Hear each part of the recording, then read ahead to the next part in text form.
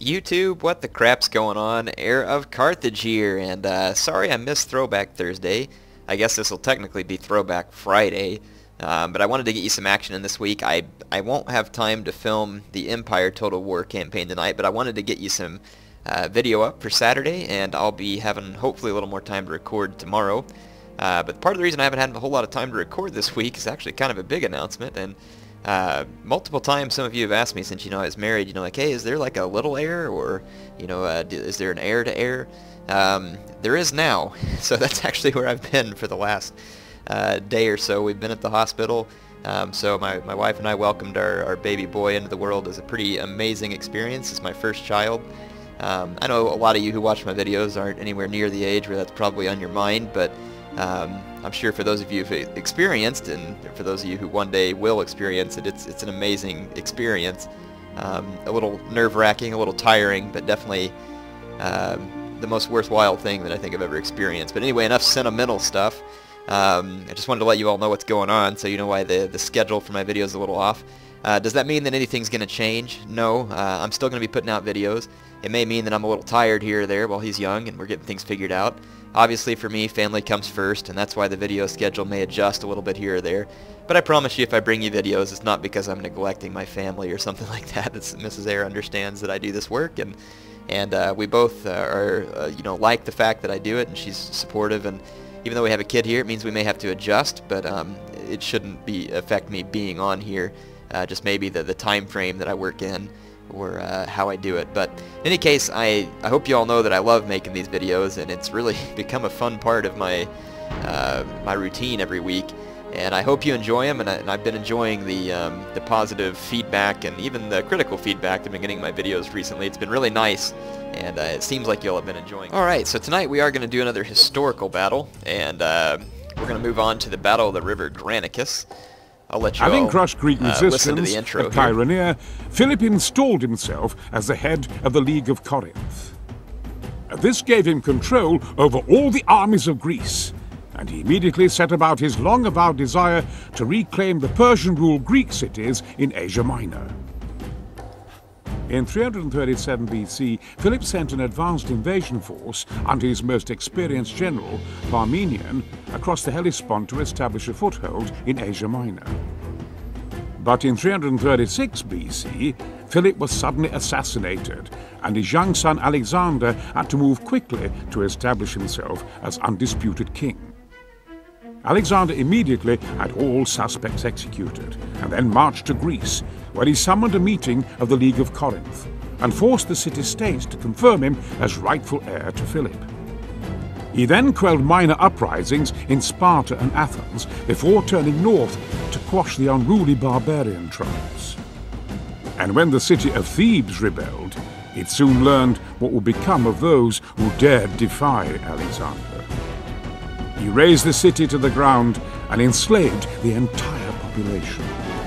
For the time being, Greece was pacified, and Alexander turned his attention to the east and the Persian Empire.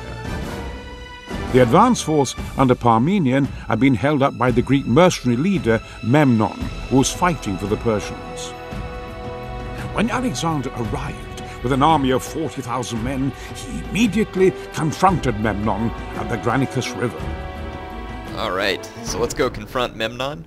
And honestly, folks, after all that I've been through this week, I'm a little too tired to even worry about changing the difficulty off medium. If you all haven't played this, I'm not sitting here telling you it's impossible, but it's pretty challenging, even on the medium difficulty on some of these battles if you don't know what you're doing. It is late in the day. And I'm tired, so it ought to make all things fair. Approaches the river Granicus.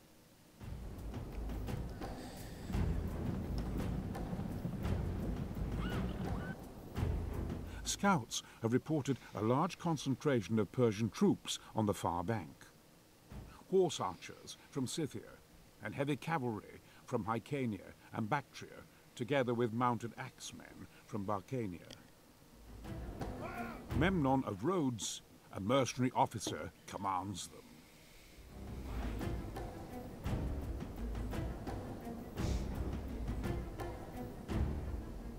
He has chosen the battle site well.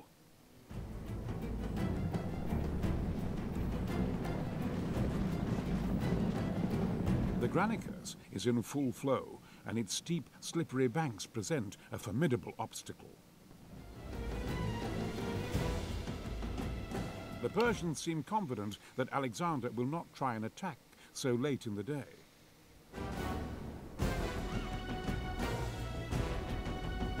The young Macedonian king has faith in the readiness of his battle-hardened troops for such a challenge.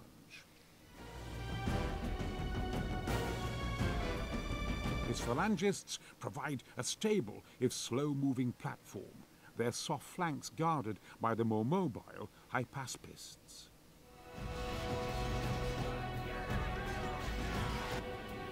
With the excellent Thessalian cavalry and his own famed companions, Alexander has the men to deal the Persians a heavy blow.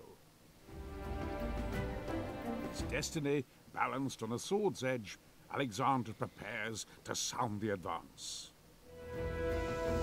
Alright, looks like we're ready to cross the Granicus. My strategy is going to be to punch across immediately.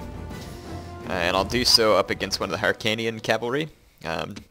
Just to, I guess, give me a little bit softer target rather than that Bactrian cav in the center. And then I'll want to rush all my infantry off across the river as soon as possible as well. Run, everybody, please. So I'm just going to get all my men running this way. I want my Dromoi in the back, which is my light cav. And then I'm going to take my missiles off skirmish and fire at will. I'm going to immediately charge over here. Got Alexander going across. One on my phalangist. Oh, they're going to have to go out of phalanx formation. I want to get across the river before the Persian hoplites can get there to challenge me.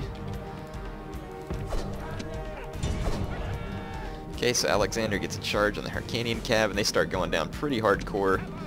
Let's punch on in, and let's get my light cav over here. Good, we made a hole, so let's quickly get up the riverbanks before we're intercepted by any other heavier units.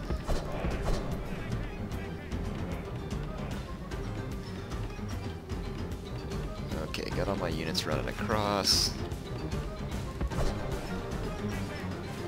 Okay, let's just get away over here and try and establish a foothold.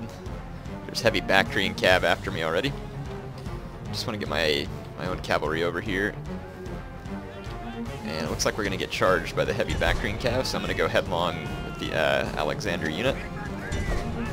And then I'll get my Hypaspist into the fight as well.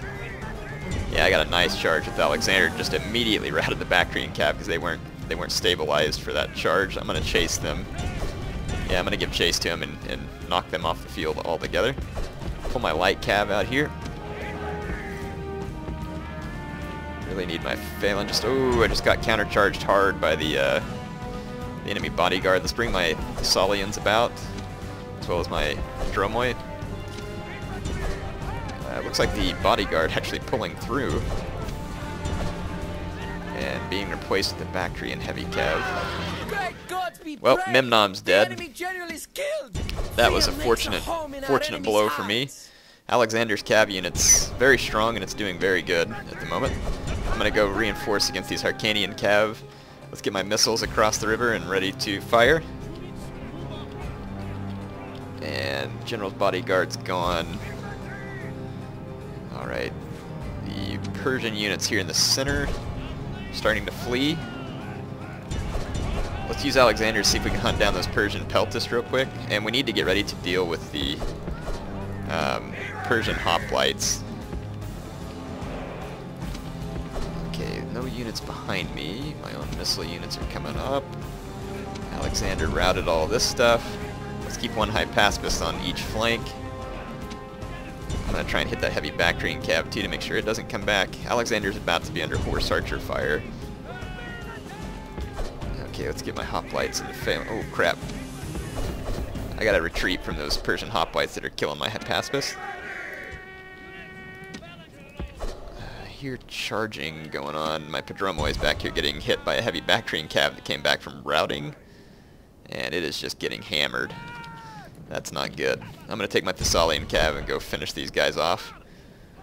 I'm going to save Alexander for rear charges. The Persian hoplites are going to come engage me.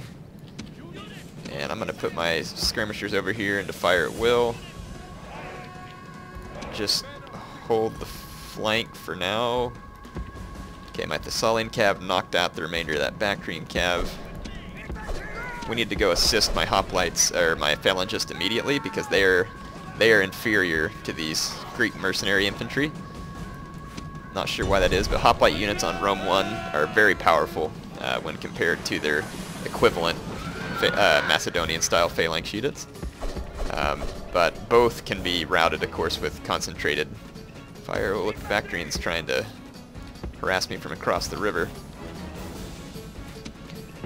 Alright, we're going to just wait for the Persians to get fixed here as well. They've routed due to overwhelming numbers in the vicinity. Those Persian peltasts, I'm going to wait for them to come across the river. Okay, I am going to move up my phalangist. Alexander's going to run down some of those routing units. Yep, good. My own peltast here routing the Persian peltast. Peltasts are not nearly as devastating on Rome 1 as they are on Rome 2. And my Cretan archers are sitting here. They're going to be useful against the horse archers.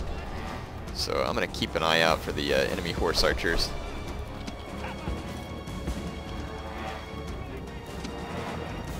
I'm going to move up the rest of my infantry here.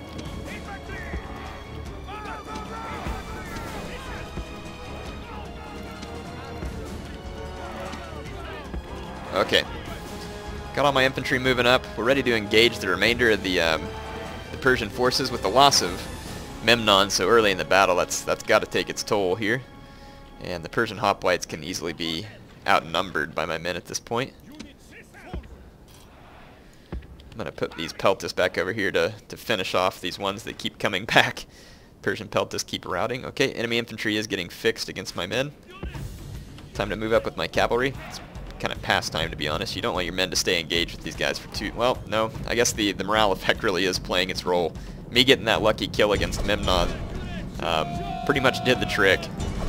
The Persians have just about had it. So I'm just going to come in here and absolutely mop these guys up. It's possible these other units are... Yeah, they're already shaken. Seeing the routing units. Let's just keep moving our phalanx forward. Let's get my Cretans to fire at the some of the enemy horsemen. Oh, not good. Got up against a phalanx here. Let's try and get out of it. Alexander's taking some losses. Kind of a dangerous situation. He's getting assailed from behind by a phalanx. Fortunately, the Barcanian horsemen in front of me, they went, oh, and these hoplites just routed too because of friendly losses. Yep. Yeah, the numbers are starting to play a game now. And the enemy horse archers are now going to be under fire from my Cretans. These fleeing cavalry fleeing right into my phalanx. Brutal. So this looks like it's going to end up being a massive victory for the Macedonians here. Huge victory for the Macedonians. Enemy horse archers are losing men. Ooh, and they're routing now too. Yeah, these horse archers are taking losses slowly but surely to my Cretans, and the battle is over, and that's going to be a clear victory. So I guess that one would be an interesting one to try on a harder difficulty and see what happens, but honestly, they don't normally rout that easy. The fact that I killed Memnon like that early in the battle clearly made a big difference. Usually not quite so easy to kill Memnon that early in the battle, but it's kind of weird. His cav unit charged me and then pulled through and went for my other cavalry units. That's odd. Pulling through on Rome 1, not a good idea, and it's weird. I haven't played the game in a long time, so I don't know what's normal for the AI, but I'm guessing the Alexander unit here got a beastly number of kills. Yep, 645 kills. Living up to his name, the Great, in that case, that's for sure. The Thessalian cav following up with 97. Definitely good. So yeah, that was pretty sweet. The Battle of the River Granicus. Let's go take a look at which battle will be next. I don't want to play it tonight, but it looks like the Battle of Halicarnassus is going to be next, so I'll let you all see that the next time we play. Like I said, it's going to be a little busy because I got the new little one with me, got the little Heir, so anyway, but I should still have videos coming to you. Keep an eye out for more coming quickly. I should have some time to record tomorrow, and then of course I usually schedule stuff to upload throughout the week so that you kind of have a steady stream of videos rather than a big hunk of stuff all at once. Parthia campaign and the Total War campaign will both be back soon. Again, this has been kind of a late Throwback Thursday. Hope you all enjoyed it. Heir of Carthage, glad to be back with you, and have a great weekend.